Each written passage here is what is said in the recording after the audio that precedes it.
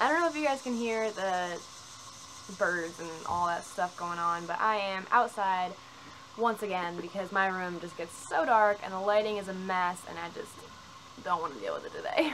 Anyways, so if you follow my Instagram, you know that I have a lot going on right now with Elliot, and trying to figure out what's wrong with him and leasing Austin and everything. And I know I haven't said anything on YouTube because it's not that easy to sit down in front of a camera and explain everything that's been going on the past month. So I plan on making an explanation video once I get more answers on Elliot, but I don't really want to make a video that is totally open-ended to questions that I can't answer, because that's what I'm facing on my Instagram right now. People are asking me, do you know what's wrong with Elliot? And I say no, and people are like, well, when are you gonna know? I don't have a crystal ball. I can't answer these questions. So for right now, I'm just going to dive into this Tack haul, and I will explain things to you guys later, but I know a lot of you do follow me on Instagram, so you kind of have an idea what's going on, but I really appreciate your patience and understanding through this. If you guys are familiar with my channel, you might have seen my past video or videos, I'm not sure how many I've recorded, on the Tack Exchange or the Equestrian Exchange Tack hauls. So where I live, usually it's once a year. This year they did it twice. They have what's called an equestrian exchange, and everybody brings all their stuff they're trying to sell, and like they take 25% of it. I've got a bunch of stuff there right now. I really need to sell my saddles, but they probably won't sell. Anyways, because I'm a consignor, I got in the first day on like early shopping, so I was able to score some pretty cool things that I'm really excited about. Now, because all of these items did have tags that like they would scan and then go through to the seller, so like they could tell the seller what has sold and all that, I don't have any tags on these, so I don't remember exactly what I paid for everything, but I do know that I'm very cheap, so if it was not very cheap, I wouldn't have bought it. So yeah. So let's start off with my biggest, like, score, I guess, are these Back on Track tendon boots. I've been wanting to try these because Elliot had a tendon injury back in October, and I just want to make sure he's as comfortable as possible.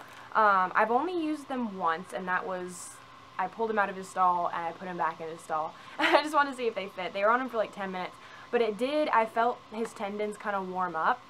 So I'm interested to see how it'll work when I put them on him and then go lunge him or something and see if it makes him any more comfortable.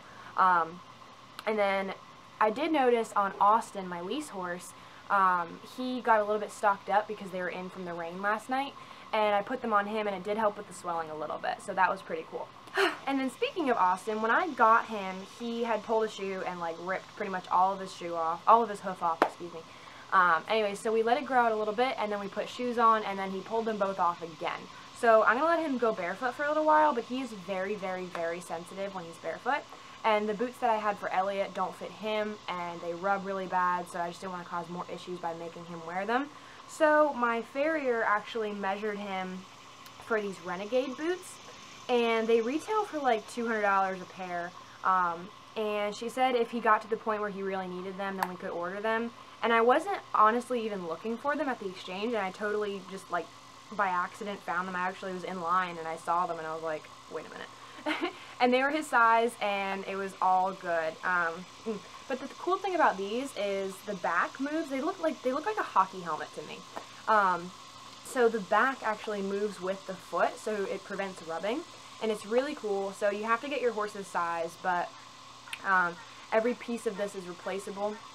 So if they ruin a certain part of it, you can replace the piece instead of the entire boot. So I pulled him out of his stall last night, and he was like dead lame on the concrete, just like super, super sore. I put these on. Walking him back to his stall, he was 100% sound. It was really cool, because I was a little on the fence about spending this much. They were like, I know these were like $100, but I'm hoping once he gets through this little phase that I can resell them. So yeah, I thought that was a cool investment. So this also has to do with Elliot's current issues. I'm hoping this won't like fuel too many questions. But this is a grazing muzzle. I don't really know how he's going to react to it, so I didn't get like a super nice one. This one I'm pretty sure was like $5. But it just straps onto his halter. We are managing him. It's called the Best Friend Grazing Muzzle. I just saw that on the bottom. We are managing him for PSSM, which is essentially equine diabetes, so he can't have too much grass. So he is on a small turnout lot, but it does have grass. So I'm going to see how he does with this and go from there. Also, for my pansy of a horse, I got these, they're all tied together, fly boots. Somewhere will make sense. That kind of makes sense. They are Cashel brand, which I love. These were $3. I know that because I was like, what the heck? Like, this set of 4 was $3. I pretty much already know that he's going to take them off, but I figured for $3, they're good to have around. And then Foxy, because he has white legs, gets the fly bites on his legs really bad. So I figured if Ellie doesn't wear them, then Foxy can wear them. For $3, it's worth it. And then I also got a pair of, this is really extra of me, and I kind of hate myself for it, but it's fine. This one came out of the bag, but a set of navy polos. And I literally got these because my navy ones, they're kind of older and they're like pilling a little bit. But my trainer's favorite color is navy, and so like all the water buckets, everybody's standing wraps, everybody's halters, everybody's polo wraps, she's like sets on sets of polo wraps in navy. And I was like, okay, well, I gotta fit in here. So I wanted to up my game and get a new pair of navy polo wraps. And also, my navy ones are so dark, and these ones are gonna match my polos from Hopeful, like my Captain America, Superman, all my like design or patch polos from Hopeful Equestrian better. So I'm excited about these. I'm going to sell my old set and refund what I spent on these. So. And then speaking of polos, oh, Nemo just laid on it. Nemo love. So I found this. This was not together as a set, and they don't match perfectly, but like, it's fine.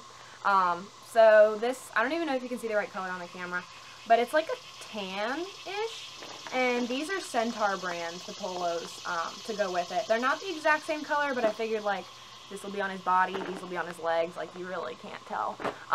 But it has navy and goldish tan trim all over it. It's nice. It's like cushiony. It's not like your basic all-purpose one from Dover. These are cut off, but like I never use those, honestly. I always just use this one down here. So I don't mind. And this is all wet, probably from the boots that I rinsed off. That's disgusting. So yeah, I don't remember how much those are, but this color says ice green. How they came up with that, I don't know, because it's really not a green, but it's fine. Last but not least, I got to go, of course, along with my trainer's navy obsession, I got navy standing wraps. This is, I have an obsession, as you may know, with matching things and like being color coordinated, so so Elliot's name halter is green because when I got him, I thought the only color that would go with him is green. I really don't like green. So for shows, I got him a leather halter with a navy lead, so we can fit in with my trainer's crew, and then we'll have these navy standing wraps. And it came with like this free, like half roll of vet wrap. I don't know why, but I'll take it. So these I think were like $4. So I scored those. It's getting hot out here. Anyway, so that's what I got, and Monday I think we're going back. This time I went with Landry, I'll put her username right here, and Lauren, I will put her username also here. We went together, and on Monday I think we're going back with Lauren and Callie, which I'll put her username here. Oh, those are Instagram usernames, by the way, not YouTube. Anyways, I think we're going back together because Monday is the day where, like, people, if they really want to get rid of stuff, they'll mark it half off.